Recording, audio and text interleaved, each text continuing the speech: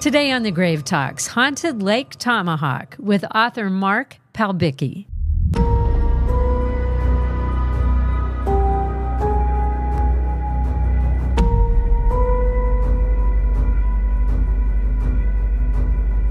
Welcome to Haunted Lake Tomahawk, where author Mark Palbicki embarked on a personal journey exploring the ghost stories and legends in Lake Tomahawk, Wisconsin.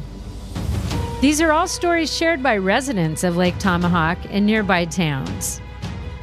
Mark also investigated some of these locations alongside his paranormal investigation team, Fulcrum. Their unique approach focuses solely on places believed to be haunted by people they actually knew during their earthly lives, like Donna from the Village Café and Buckskin, an eccentric man who Mark suspects may have followed him home. There's also a remarkable orb video captured by security cameras in Mark's mother's home following her passing. You can see it by clicking on the link in the show notes. Today, a conversation about Haunted Lake Tomahawk, Memoirs of a Ghost Hunter, with author Mark Palbicki. Mark, I want to first start a question that I like to ask everyone.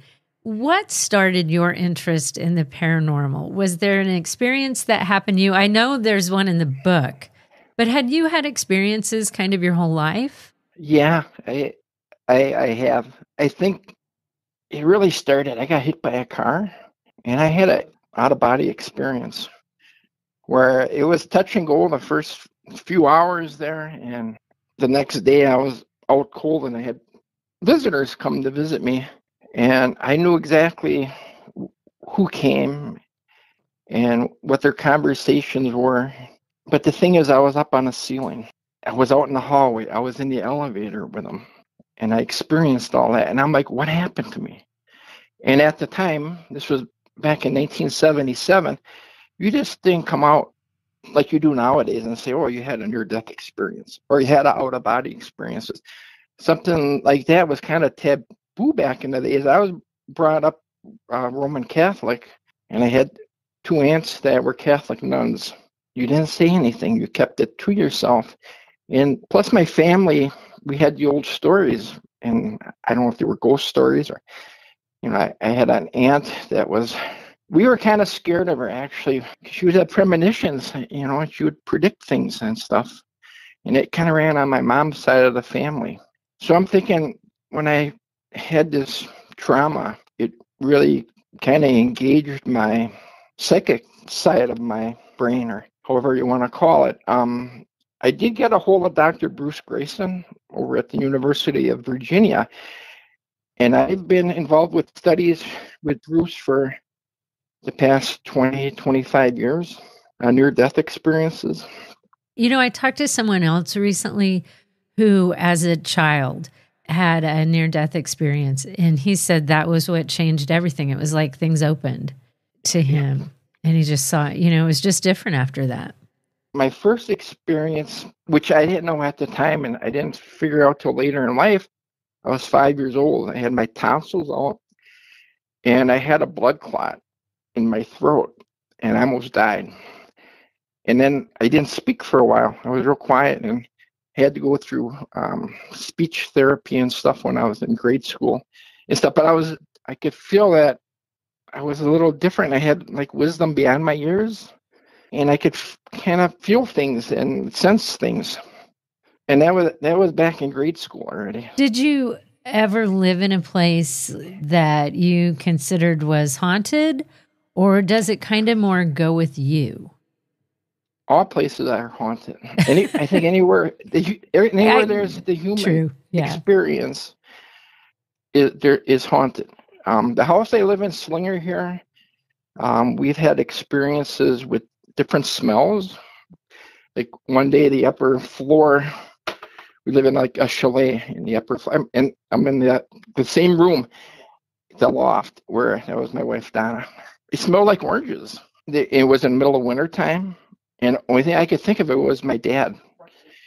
And it was something that it was a shared experience because Donna experienced it as well. Oh, I always think that's so interesting when that second person really validates what you just experienced. Because you could convince yourself of a number of things, but when you have somebody else say, no, I smelt it too, that really validates it.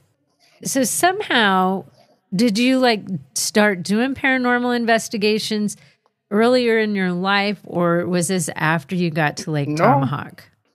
No, it was after Lake Tomahawk. Okay. And when Mike Chevalier asked me if I would do that, and I had interest in it, so I said sure. I had an app. It was like this ghost app.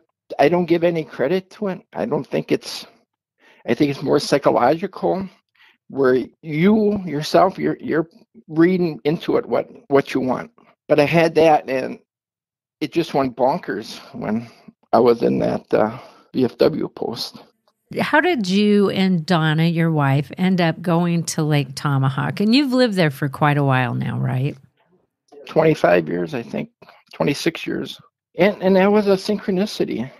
I started saving foxhead bottles and glasses and beer trays and stuff because that's what my grandfather drank. One day at work, a guy comes up to him. I'm at a new plant. They worked for Briggs and Stratton. And I was at the Menominee Falls plant. He comes up to me. I was in the model shop. I was in the international model shop. He asked me if I could polish his beer bottle opener for him. I said, oh, sure. I made it nice and shiny, and I gave it back to him. And he said that he had a whole cigar box full of them. I said, see if there's any Foxhead bottle openers in there. And next day, sure enough, there it was. He gave it to me. So I was like, oh, cool. I said, where you get these from? He said, well, Grandma's got a place up in the Northwoods. And Lake Tomahawk that we're getting rid of, an old cabin. We just happened to be looking for one. I said, you mind if Donna and myself, we go up there and take a look at it? And that's how it started. The place actually should have been torn down. They had like a family of skunks living in it, and the door was rotted off, and it was actually scary. When my kids were little, we had to set a tent up on the inside. All because of a beer bottle opener. You ended up there. Yeah. And there's a picture in the book, Grandpa Casey's beverage of choice, Foxhead, and there's the bottle opener. Yeah. Isn't that funny how life works out if you just kind of let it and things sort of lead you where you need to be? But yeah, it's signs and signals, and if you can read them. So what got you interested? Was it kind of living in the community and hearing stories? What got you interested in writing the book Haunted Lake Tomahawk? Because this is really a lot of different stories from Lake Tomahawk and really close nearby. I would drink coffee with the old guys in the morning. I call it the crow's nest, but it's Tony at the BP. I like to give him a shout out. He sells my books, and he's just a super host. He puts up with us. I've been drinking coffee with them guys for 25 years. Now I'll take it back, 23 years. The first 2 years I'd go in there, there'd be a group talking. I'd go get my coffee. You could hear a pin drop. I'd walk in and nothing. They wouldn't say a word to me. And that went on for like 2 years, and one morning I came in, and I might have been a little hungover or something from the night before. And I went to get the coffee, and I didn't say good morning to him. And a wise ass says, and I'm leaving, and as I'm walking out the door, I hear a wise ass say, well, aren't you going to say good morning? And I turned around, and I went off on him. I said, I've been coming in here for 2 freaking years, and you're going to give me crap for not saying good morning? And that guy turned out to be Airport Charlie, which is still with us. And his wife actually has a story in the book with their dog. Yeah, that's kind of how it started. One of the old guys, this is Jim, he gave me the first ghost story up there. But then he stopped coming in. He worked for the little Bobby, the furnace guy. And I wanted to have his initial story in there. Then when I heard 20 years ago, I couldn't get a hold of him. He wouldn't answer his phone. He wouldn't answer his texts and stuff. Just by happenstance, I'm up there for a week this last week. Who walks into the gas? It's Jim, the guy I was looking for. So he gave me another story. That's not in the book then. It's not in the book, and I got about 4 or 5 more stories that aren't in the book right now. So do you think as you collect more stories, you'll get another book done? I don't know. I don't know if I have it. It wasn't easy to do because I kind of type one finger at a time. Oh, and, yeah. That would be hard. It took like, it took time like 6 consuming. years. It's a minor miracle the book even took place because we're down in Fort Myers, and I met an editor and a publisher down there, and it was the Gulf Coast Writers Association. I'd like to say hi to those folks. I'm a member of them now, but this is Judy Lewis. She was my original publisher and my editor, and she passed away. And I was maybe halfway through the book, 3/4 through the book, and all of a sudden I lost. So I contacted the club or the association, and they told me that she died, but they didn't have access to any of her files or her emails and stuff. But luckily, I did save some of her emails. I had it in a separate file. And one of my members of my team, Fulcrum, my paranormal research team, Scott Mortier, he happens to be the assistant DA for Fond du Lac County, which is just north of me here in Slinger. And he can type and talk, and he can multitask. I thought the book was dead when Judy passed away, so I told my team members, I said, hey, the book is off. And he said, oh, what happened? And I explained. And Scott says, no, it's not. He says, bring it to me. I said, I only have some bits and pieces of an email. They said, bring it to me. So we worked for like 2 months, probably 3 times a week on getting the book together. And if it wasn't for Scott, I wouldn't have this book. Oh, that's so nice that he stepped up like that. How did you end up getting a paranormal investigation research team together? I just asked Jeff and Pat Barney, Jeff Brown. Pat Barney was an electrical engineer. He was I think he was one of the head guys for the E-Tech engine for Evinrude. They would come up to the cabin for 20 plus years. They always would spend 3-4 days. And I said, hey, you guys want to have some fun? Because after I did that initial investigation at the American Legion post, we're in a small town, so word kind of got around. Well, the Village Café was owned by a dear friend of mine, Donna. Well, Donna passed away. Well, her son started telling me that he's finding these dimes and stuff at the restaurant, and he thinks that's his mom was haunting him. I said, well, let's do an investigation over at the Village Café. This could be fun. So we go in there, and it's in the book. We had some activity. So as this is growing, and I'm adding team members, we're getting better equipment and the such. And I made a deal with myself that I was only going to investigate people that I knew in life. If I was good with them in life, I believe that in the afterlife, a part of your personality kind of it carries on. Mm-hmm. So whatever that energy is. So then we did that second investigation, and it was good. And I have you done investigations? I have not, and I wouldn't mind sitting in on one. I think it's, for me personally, I grew up in a haunted house as a kid, and I really don't want that around me again. And so, really? Yeah, so I'm fascinated by the paranormal, but then I also know what it can be like to live with it on a day-to-day basis, and I really don't want that again. So, okay. You know what I mean? So I'm fascinated exactly by it.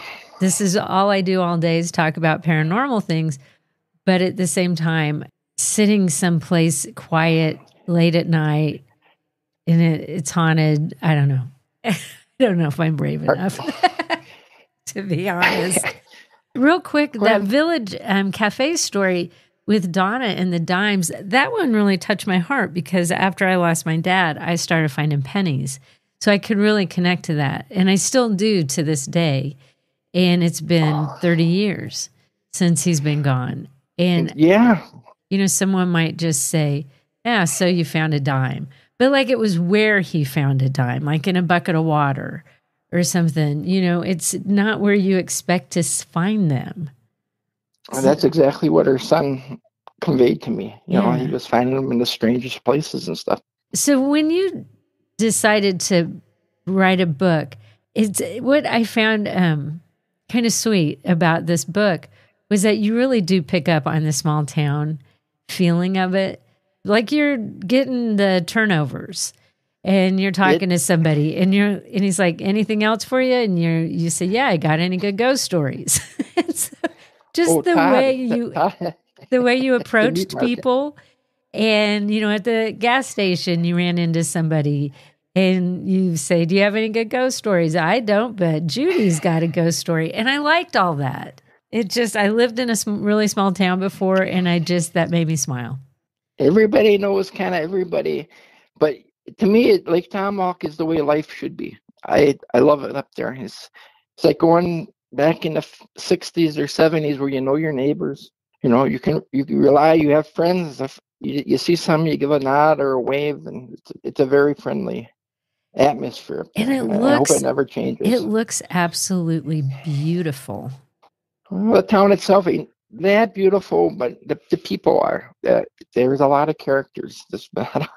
With the book, it starts right off with an interesting story because right off the bat, you talk to someone and they refer you to a house that's known as the Amityville Horror House, which of all things, you know, you hear Amityville and it's like, what?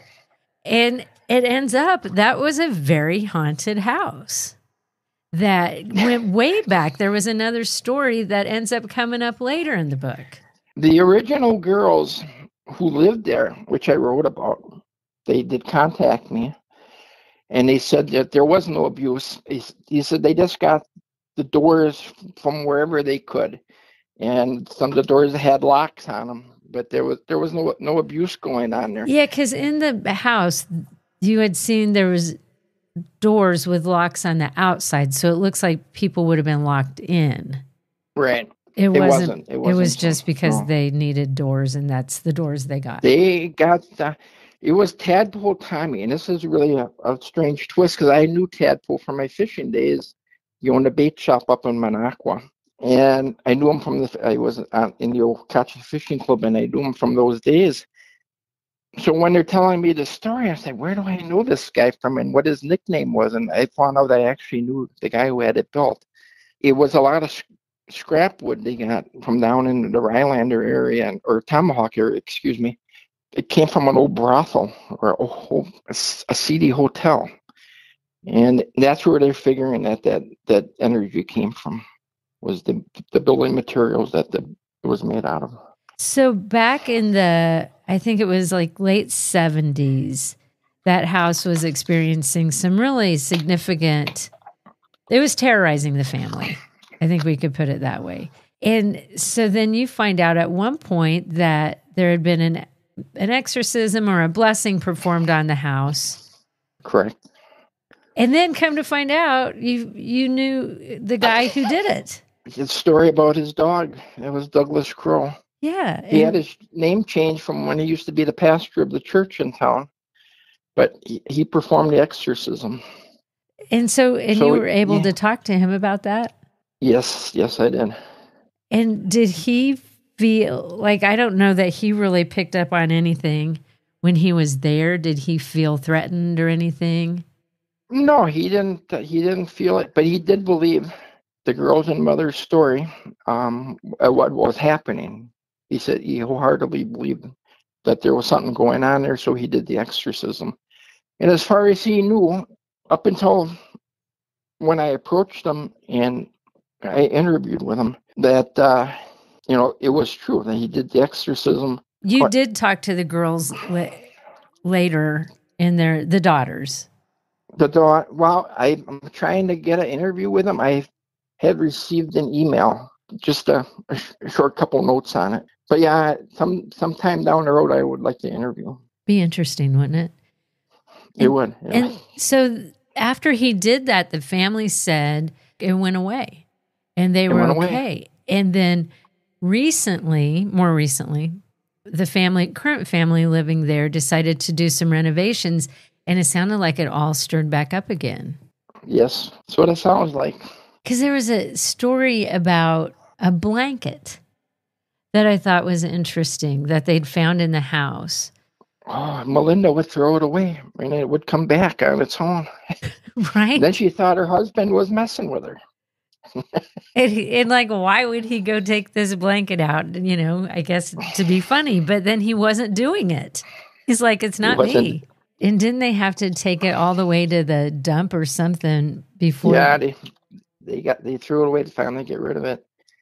Then there was a chunk of lead or something that ended up on the steps that wasn't there, and her husband ended up cutting his foot. And then the cabinet doors, I guess, were going. The dog was barking on the corner of a room at nothing. They don't know what was going on there. I did not go in that house because I know Melinda, she's a bartender up there, but I don't know what's in that house. It's off limits for me. I kind of actually retired from the investigation. What's one of your stories that really surprised you, especially when you looked into it?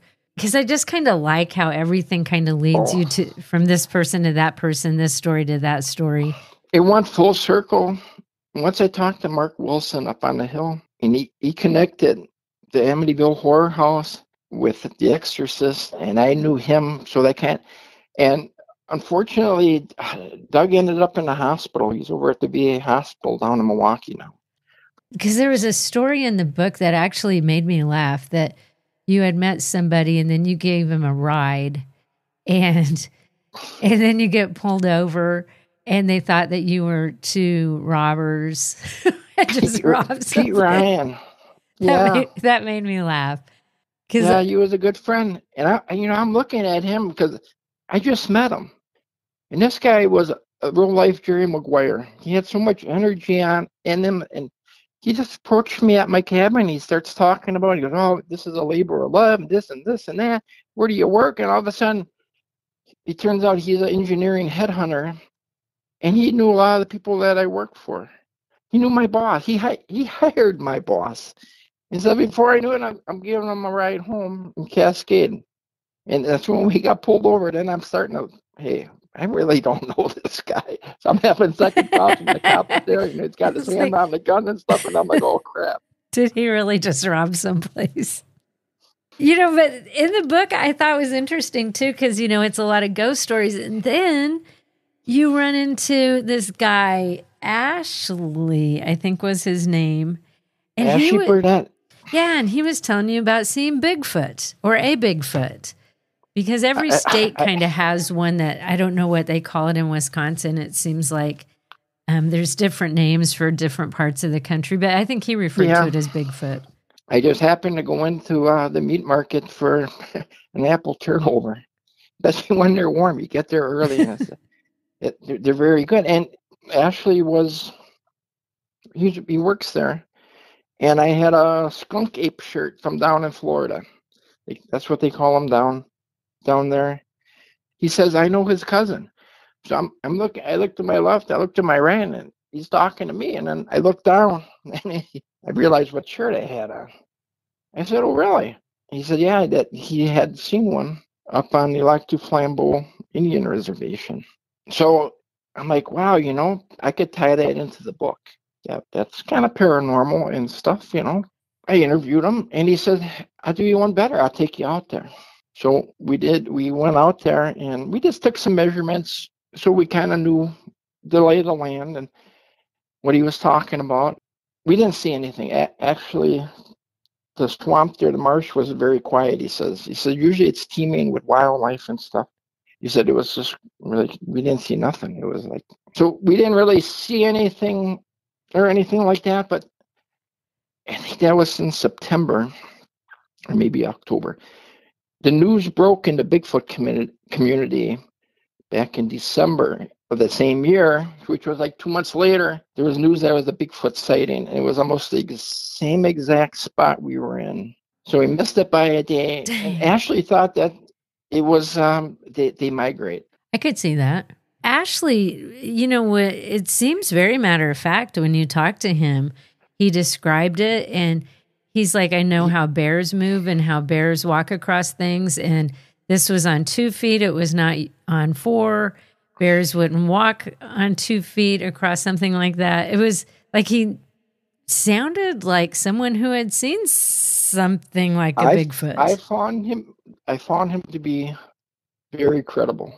He had seen that 7 years ago, and he was describing it like it was, a week ago or a day ago. It was fresh in his memory. So actually, he's Ojibwe tribe. He's a Native American, but unfortunately, we were setting up a second trip out there, and my buddy Scott, his son, had a drone, and they actually purchased a drone, and we're going to go out there with both drones, and we're going to take some aerials and see if we could come up with something.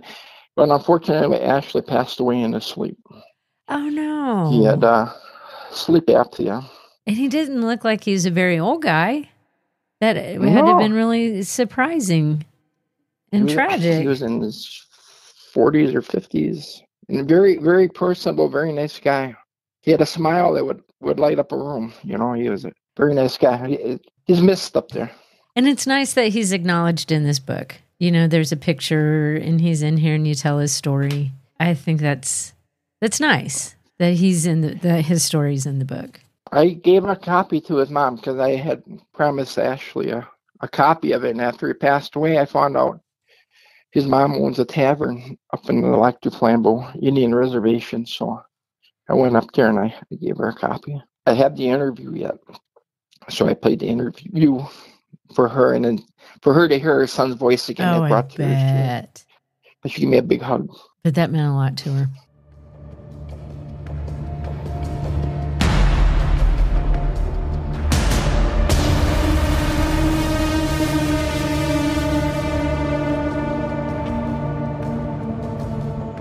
And that wraps up part 1 of our conversation with Mark Palbicki about his book, Haunted Lake Tomahawk. You can get the book on Amazon or wherever books are sold. You can also visit his Facebook page and YouTube channel. Just search Haunted Lake Tomahawk. If you'd like access to all of our episodes, including the archive and advanced episodes, everything commercial free, become a gravekeeper. You can sign up today on Apple Podcasts and try it for 3 days free. You can also go to patreon.com/thegravetalks and find everything there. I'm Carol Hughes, and for all of us at The Grave Talks, thank you for listening.